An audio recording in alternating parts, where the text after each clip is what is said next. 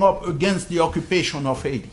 They were saying they want their president back, that they didn't want their votes to be taken away from them, because the government of President Aristide was building schools, hospitals, was providing equipment needed by our farmers, and was providing clean sources of drinking water.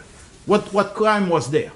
And we expected Lula, when he came as head of this enterprise, we thought he would be siding with the Haitian people, just like Haiti had stood up to the colonizers with the people of South America for their freedom. But instead, he was their Doberman attacking the people of Haiti.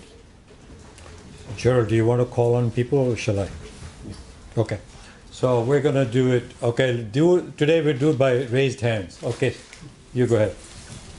Pierre, what do you think was motivation for doing that? Do you think it had to do with the underlying racism in Brazilian society against the darker African people there? Why do you think Lula did this? It's been mentioned by a number of people that Brazil was hoping that at the time Brazil was in a lot of difficulty with Bush, the son, because of their strong position against the war in Iraq. And they said Haiti became like a common ground for them to come together. And also they said that, and again, when I say they, I mean a number of scholars have said that Brazil was vying for a seat at the United Nations. And so they wanted to prove that they could be as bad, I guess, as the US, France, and Canada. And so that's what some people have said. And I wouldn't discount that racism also may play a part in this, because Haitians have been, African people, people of darker skin, have been looked upon as inferior and what have you. So, you know, there is a number of things here that may be at play.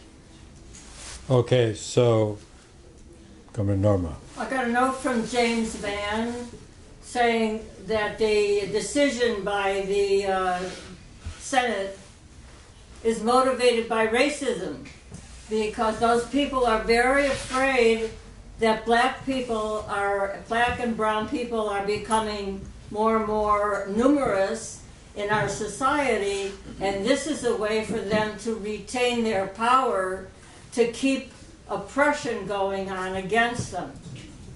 This is just one step. You can't have justice and still have equality or you know, reasonable behavior. I was very surprised to see what he had found to put this together. I thought you'd be interested. And just to bring that, to let you know the thinking of people in the streets of Haiti, of the grassroots in Haiti, people also link that to 1826. What Lula did, and what not just Lula, many supposed socialist countries of South America. Now I have to exclude Venezuela and Cuba, and the CARICOM countries stood against the Bush administration, and they never sent people to be part of MINUSTA. But a number of socialist countries, or claimed to be socialists, provided their troops, provided support for the policy of occupation of Haiti, and in maintaining and in helping to prevent the people's government, a people's power government.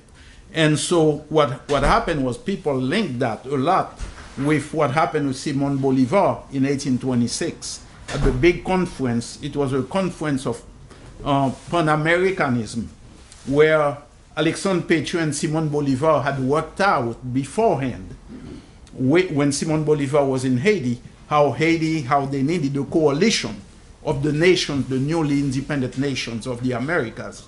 So that conference was happening in 1826, I believe, or 1825. And Haiti was supposed to be in attendance. Haiti had been invited to attend.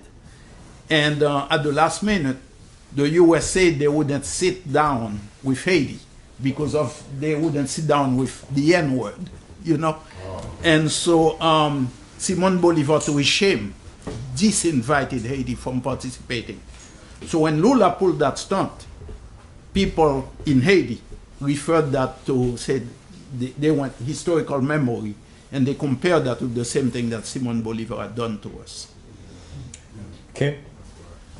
Kim?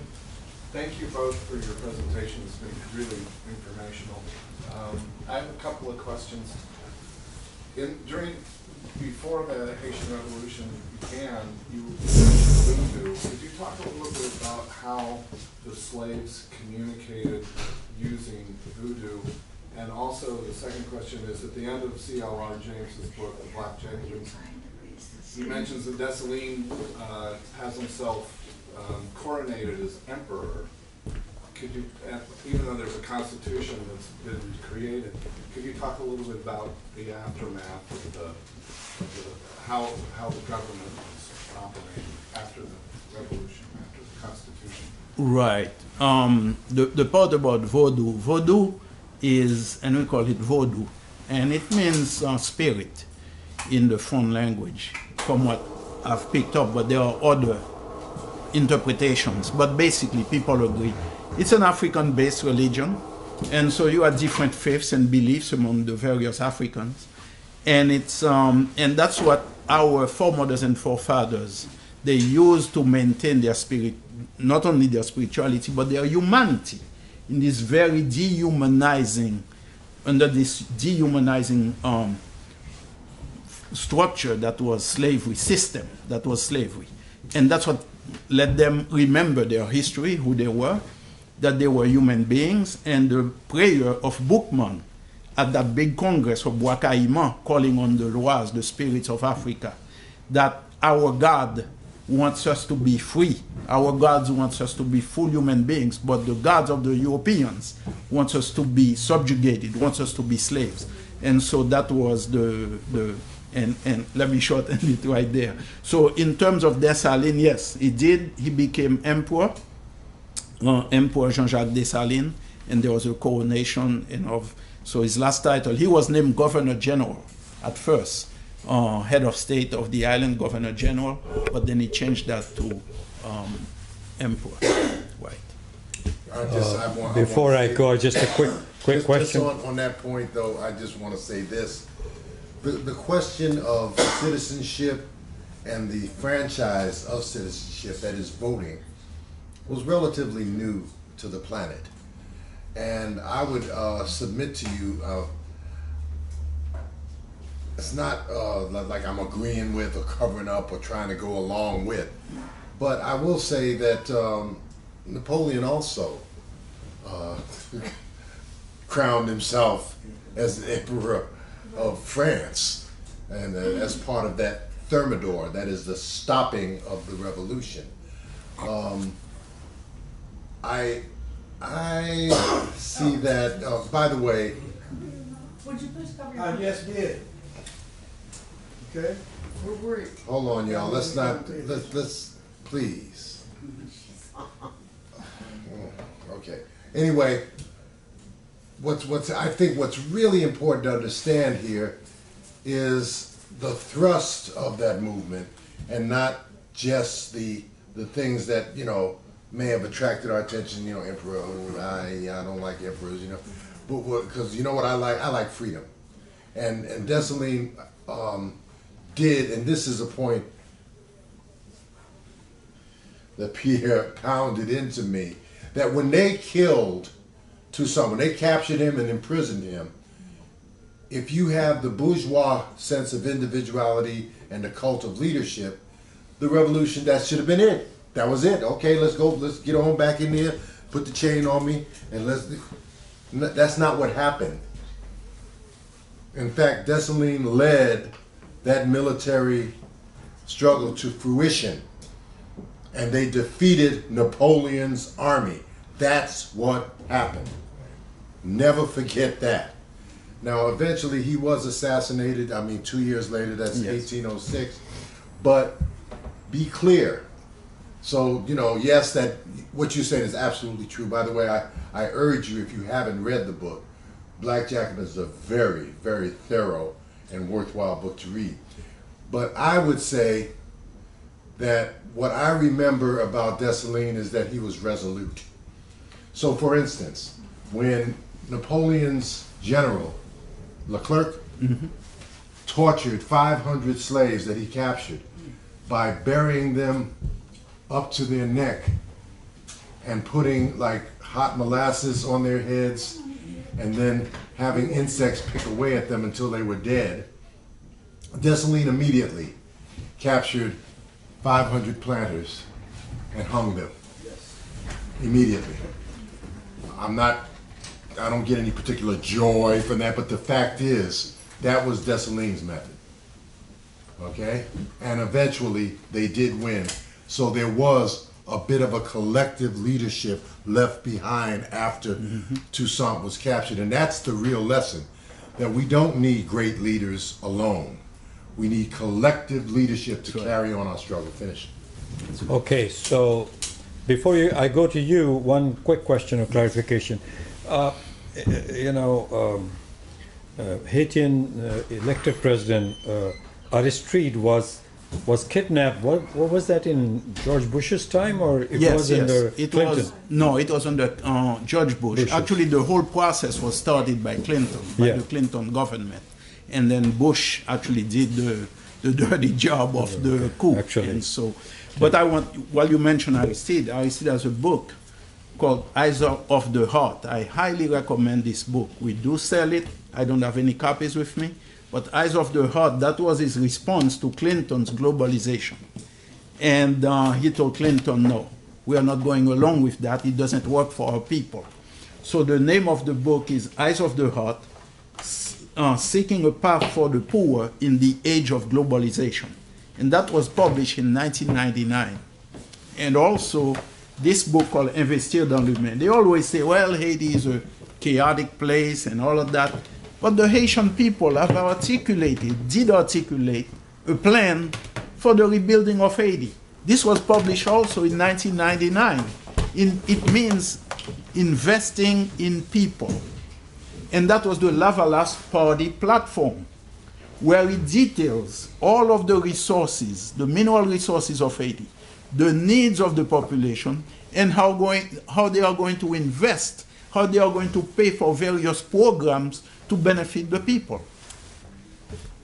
So, many times they come up with plans, but those plans have nothing to do with us. It's a plan to line their own pockets as imperialists. But here is the plan of the people of Haiti. And that's what the people are working on the Famille Lavalas political party of President Aristide. Next question. Pierre, you mentioned the UN is in control of the police in Haiti. Yes.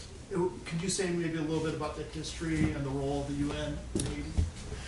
Yes, the UN, as an institution, I'll have to say this, that the UN has been in the recent past in Haiti pretty terrible, very bad. They have sided with the elite, with the 1% in Haiti. They have worked very closely with all the repressive, and I mean the killing machine that is controlled by the 1% in Haiti.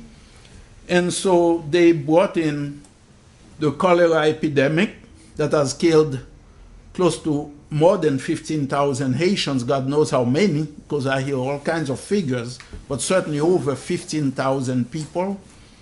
And that cholera epidemic was particularly a brutal thing, which the Haitian people, see, that's why we connect the present with our past. People say they did the same thing to the original Arawak and Taino inhabitants of the islands, the people who Christopher Columbus called Indians. They said this is a repeat of that. Because what the UN did, they brought in a contingent from Nepal at the time when there was a full-blown cholera epidemic in Nepal. Haiti hadn't known cholera for the past 100 years. And they brought them in knowing that there was this full-blown crisis in Nepal. Nobody was tested or anything. They put them in a military compound, right there near the main river of Haiti, the Artibonite River, where there is a lot of rice. That's the rice-growing region in Haiti. Those guys were defecating, and their waste were being pumped and dumped into one of the tributaries that led into the main river. So everybody downstream in October 2010 started getting sick because they were getting that stuff, And they did that in violation of their own protocol for sanitation. And when people in Haiti started talking about people are getting sick, the UN, instead of mobilizing all of its forces, because they have helicopters, they have all-terrain vehicles, they have all of this, tons of money, personnel, and everything, they kept putting out information denying they had anything to do with it. When the people in the area were going around photographing the pipe that was leading from their camp into the main river, and the vehicles that were dumping the feces into the main river. And the UN, it wasn't until recently that they say, well, they may have had to do some to do with it. So it's been terrible. Then we've had a number of massacres, not just one massacre, that you could say, well, people panic and shout at people. They did it. I have another video on this where it shows the UN shooting at demonstrators.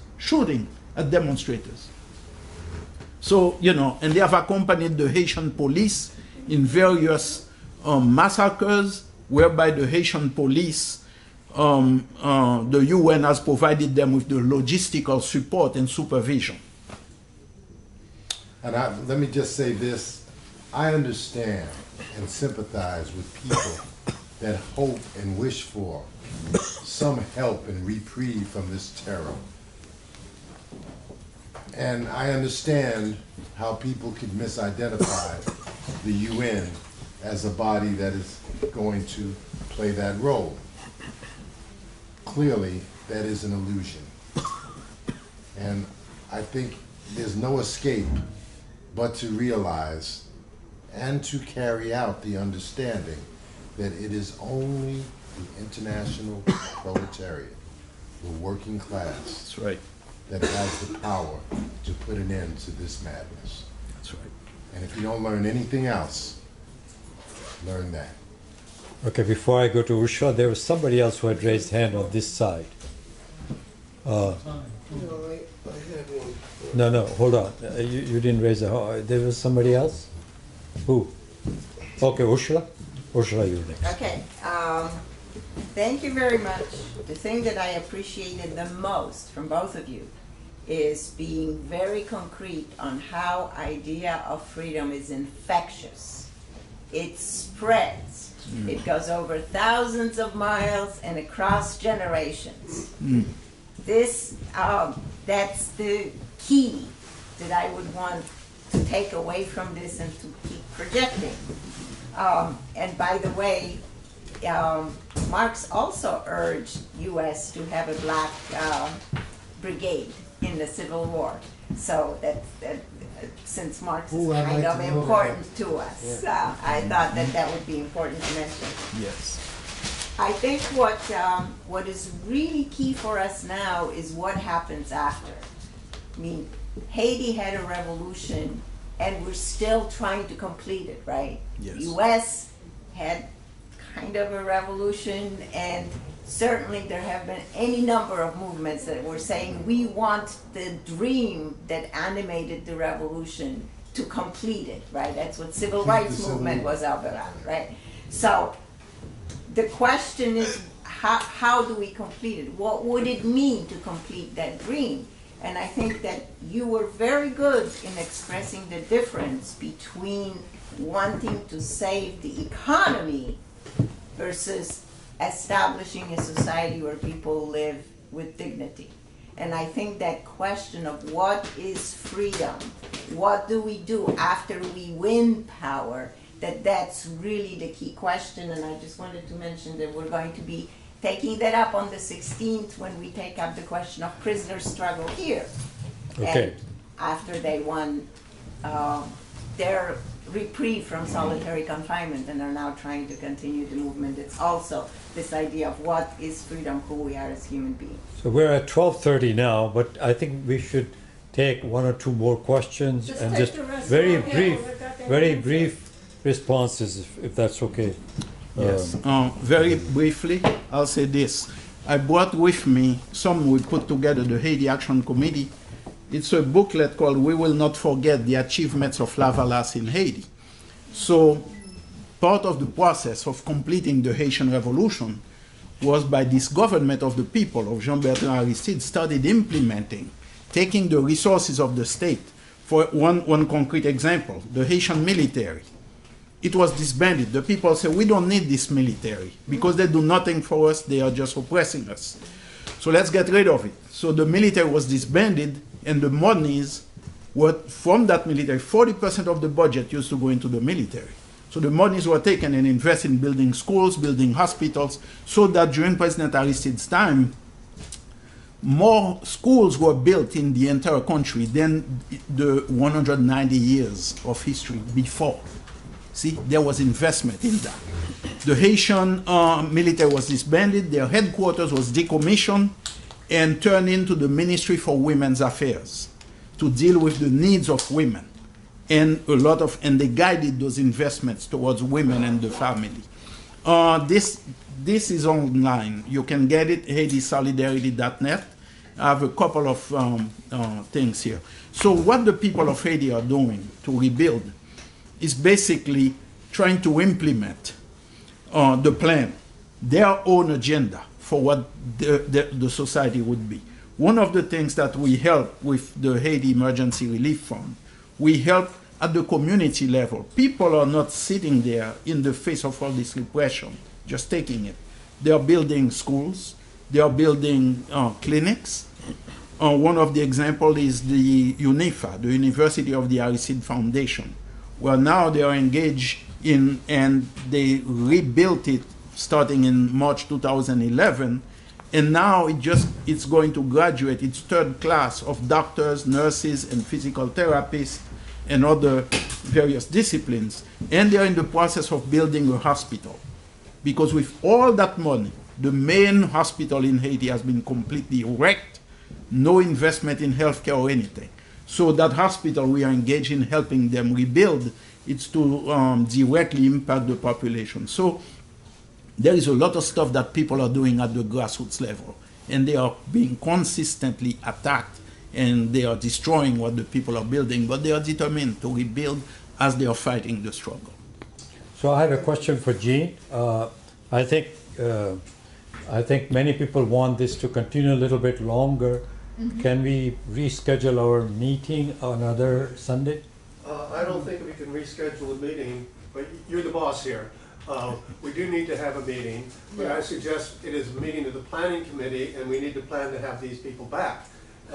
We're filled through into April, but maybe sometime we can fit you into our schedule, because I think it's really important to understand what's going on now in Haiti in terms of the past and the struggles that are going on right now. So yes. We do have to bring it to an end. You're the boss. No, it's let me say one thing, yes? because this is Black History Month. I have to say, I mentioned Haiti in communication with many various countries, but here in the U.S., Haiti was in constant communication with black people in the U.S. who were enslaved.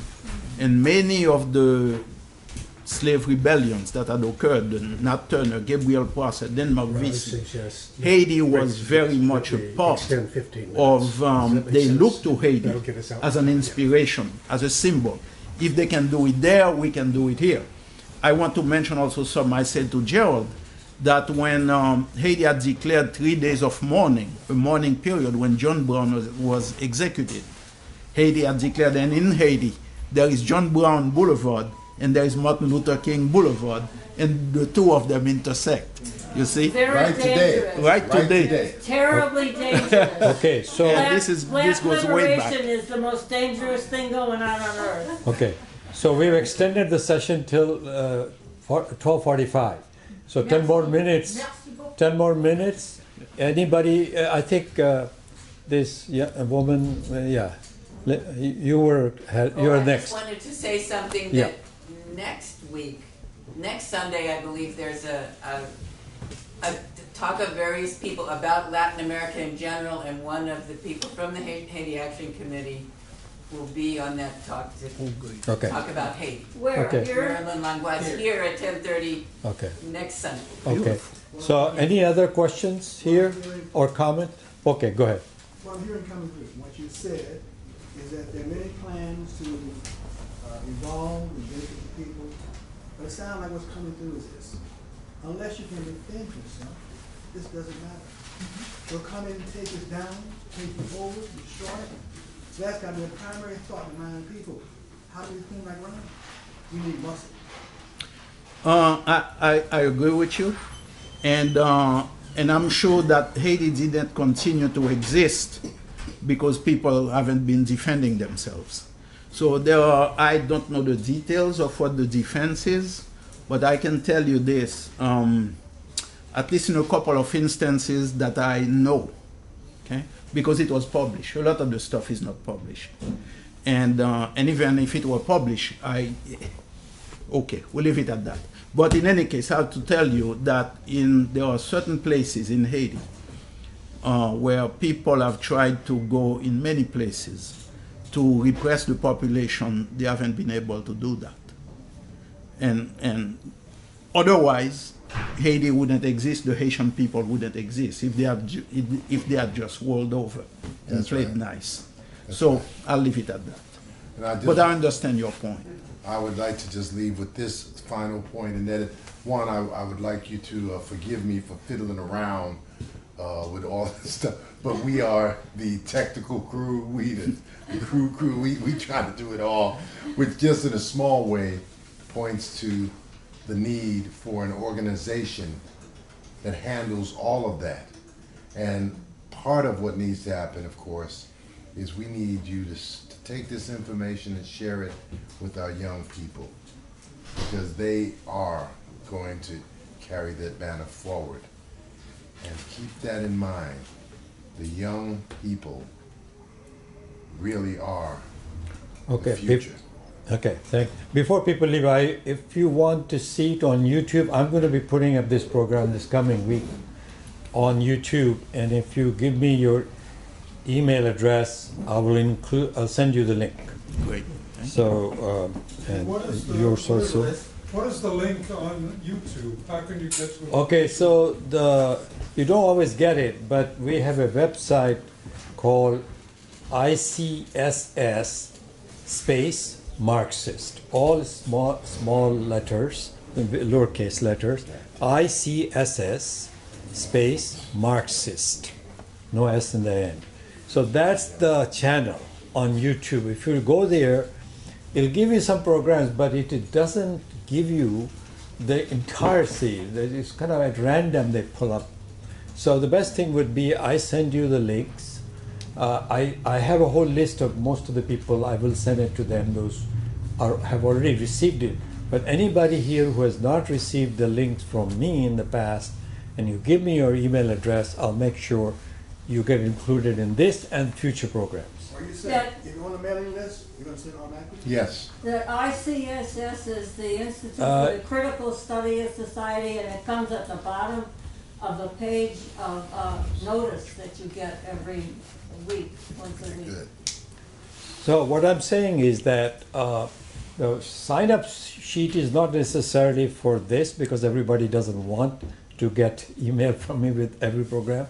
So if you're interested, just give me your email address, and I'll include you for this program and future programs that we record and put up on YouTube. We have about over 200 subscribers by now from around the world, and it's gaining more and more people. People are watching some of these programs in India and commenting on it. And I think your program will be watched a lot. It's very, very great information which we didn't have, all this both of yours. So thank you very much. Thank you. Okay, is that the end of the program? Or somebody, there's one more question. Information is life changing, and I'd like to see people make the connection between what was happening with the fight against Napoleon to the Louisiana Purchase. Yes. Napoleon suffered so many losses that he sold the Louisiana Purchase as a bargain because he needed funds. And so, because of the fight of the Haitian people, There you go. You got it. That's he right. has influence on You our got it. country. I And would also, love to receive that and Got share it. it. That's Share it. it on YouTube and with chattel people. where it means property slavery, and a lot of people don't really know the difference between the chattel slavery that you hear about with the Romans practice, with the Greeks practice, or with many African countries practice among themselves. They practice the form of slavery. One tribe beat another, then that tribe, you were like prisoners of war and you like slaves. Yes. But the type of slavery practiced in the United States, Was white chattel supremacists. slavery, White was supremacists. very dehumanizing, and never in human history had captured slaves been considered not humans. Never in human history had slaves been the very idea of their humanity been questioned. So tribes were separated, it was forbidden to speak your language, forbidden to practice your culture. And so a lot, for hundreds of years, it was a death sentence for a slave to be educated. And this also has a connection with the fight in Haiti, because the slave owners in the United States were so afraid after the Haitian Revolution that they really made it almost impossible for slaves. They enacted severe penalties for slaves to be educated. So I think people really need to know the difference between chattel slavery and the slavery practiced in other places around the world during different historical periods. You know, Thank you for that. For close to 60 years after the U.S., after Haiti became independent, the U.S. would not recognize Haiti's independence until the Civil War, right? But this is the connection for us to be in solidarity with each other. Because black people, as Gerald mentioned, jumped into the struggle. Brothers like and sisters Frederick Douglass and Harriet Tubman, because of the power of this movement. Then the victory was they had to recognize Haiti being an independent nation. So as we move together, we impact each other's struggle. And in various communities in the U.S., black people in the U.S. were so proud of Haiti after the revolution that they were naming their communities Haiti. They were spelling it H-A-Y-T-I, which was the old spelling of Haiti. So many neighborhoods that you'll see, Walter Riley mentioned in North Carolina, right across from his neighborhood, there was the community called Haiti, and that's where it was from. And my sister did some research in Virginia also. So I'm saying that we move together. Together we can win this global struggle for justice and equality. Thank you. I just want to make one quick thing following what Ursula mentioned, Marx's connection, his comment on the Civil War in the United States. It was Engels who was writing, he was here, and he was saying that he was writing about the Civil War and saying the Northerns are going to lose the war because the Southerns have the best generals and Northern Army is not fighting right. And Marx said, you know, you're too impressed, Engels, by this military thing. The moment a black freed army regiment is created, it will drive fear into the Southern army and demoralize it. Wow. Because the blacks will fight like hell to death. That's right. And that's what happened. And we always like to end our programs with a quote from Marx. Yes. So, thank you. The Thank you very much. committee will start at 1 o'clock.